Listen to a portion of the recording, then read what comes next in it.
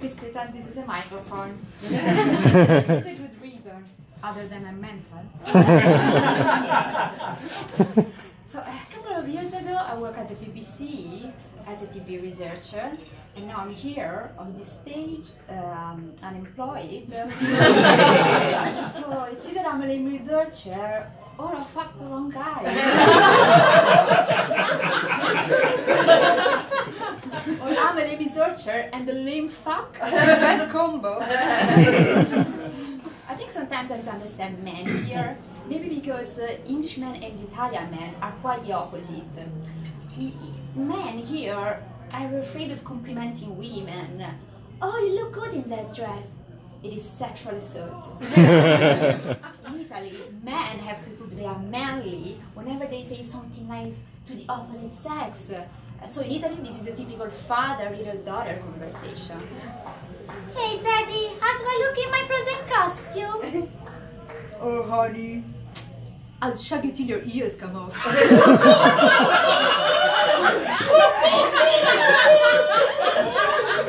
Really? Is that it? Oh, Daddy, man up a little.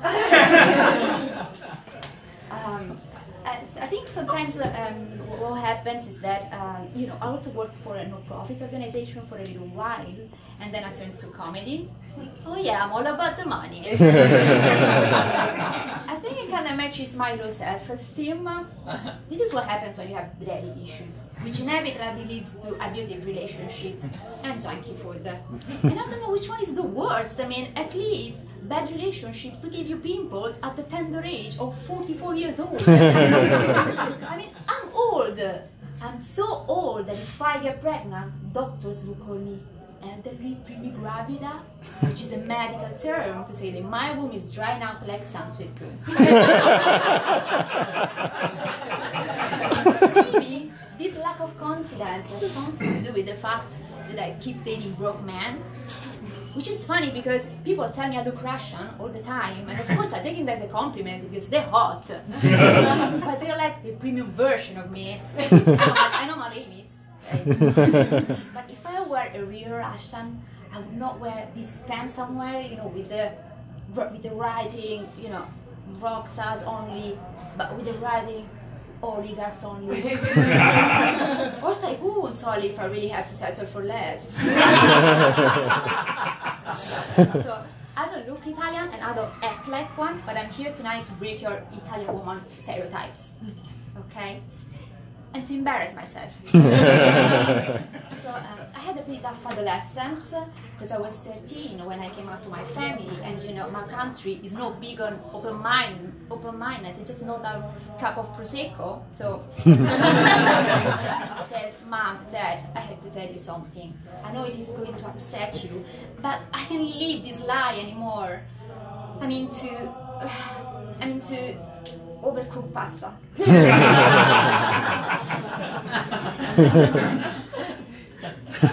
I know society expects me to like pasta al dente, but this is just not the way I am. I don't need to apologize for that. So, if anyone in the audience feels the same way, please join me at the Overcooked Pasta Pride next weekend. Thanks, I appreciate it. So, this is why I'm a social pariah as much as Mormons who can stand children or a vampire with black phobia. I'm not even loud. People can barely hear me as I speak, like right now. You can barely hear me.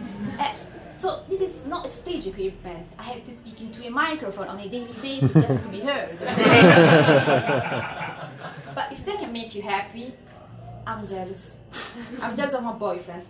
But not cute jealous like, oh, that means she really likes me. No, I mean Sicilian jealous. I mean Lorena Bobbitt jealous. Okay? And being jealous in Italy sucks. It is torture because men flirt by default. It's endemic. They will flirt with their own mother. But then Freud got in the way. So I spend most of my time side-eyeing other girls like that. And sometimes I give them very subtle inputs, such as or like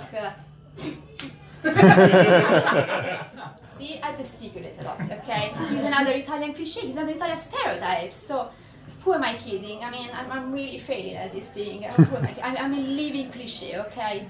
Thank you, guys. I just wanted to say, pasta, mandolino, mamma, ciao!